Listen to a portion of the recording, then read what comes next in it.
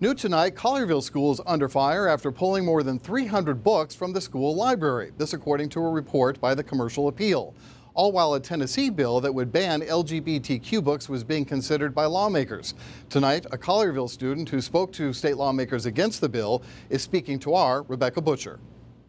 Well, surreal is how Collierville High School junior Milana Kumar describes over 300 books being pulled from school shelves in the district. She says without parents' knowledge, adding it's hurting student and faculty trust.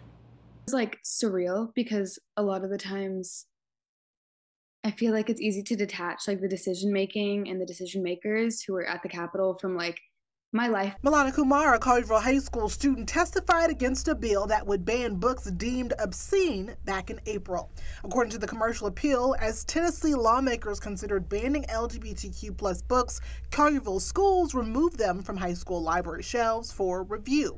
The 300 books were reportedly pulled and placed into the counselor's office, with district officials suggesting certain categories be removed for good. It's more about control as well instead of just the books themselves, and it perpetuates that like adultist narrative that like I can control your education. The CA reported a Collierville spokesperson stated the books were not removed from official circulation. The high school junior, a Tennessee Youth Coalition organizer, says Collierville schools should have alerted parents and students about the book review process. I think that each school should have let the population around them know like what that looks like for that specific school. Especially because that was such a driving like argument getting this bill passed, was like we're transferring power to the school districts. Kumar says the book removal is making topics like race and sexual orientation more difficult to discuss openly. As a queer student at that school and seeing that these 300 books are primarily around LGBTQ+ communities, it's just discomforting, and it doesn't make any student feel safe, respected, or like their identity is being fostered in any classroom.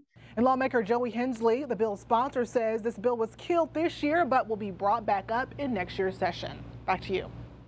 Thank you, Rebecca. And ABC 24 reached out to Collierville Schools in an email today asking what categories of books were removed from school shelves and if parental consent is needed to check out books considered inappropriate for some age levels. We have yet to hear back from them.